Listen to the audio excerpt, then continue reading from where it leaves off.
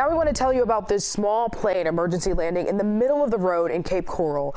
Officials say the pilot took off from a small airport in Fort Myers earlier today, but mid-flight, the pilot reported that his engine died around 1,500 feet in the air. He tried to land in a neighboring place just about 6 miles from where he took off, but during his descent, officials believe the pilot may have hit a power line, which caused him to have a hard landing and a fuel spill. That pilot was the only person on board and suffered minor injuries. The cause of this engine failure remains under investigation.